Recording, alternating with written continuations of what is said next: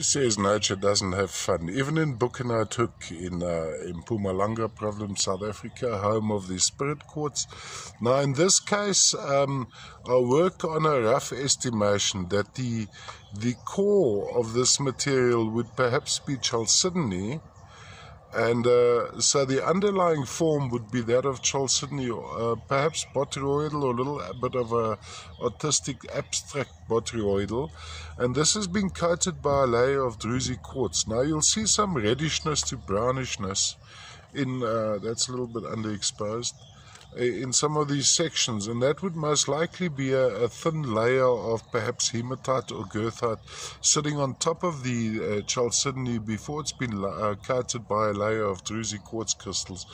Very actually a lot of fun, these guys. Just the form is so abstract, so different, full of bling bling, can be displayed on various aspects.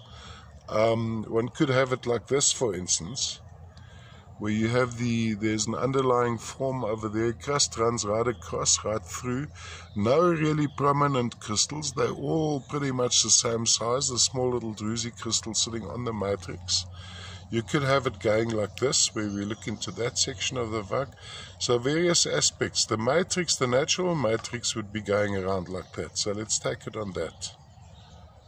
Take it across like that, looking from the top down, you'd have this effect. Quite lovely, all the way from South Africa, Buchenhout, Hoek and surround. Spirit quartz with a difference. Maybe chalcedonic spirit quartz, perhaps. Coin a new name.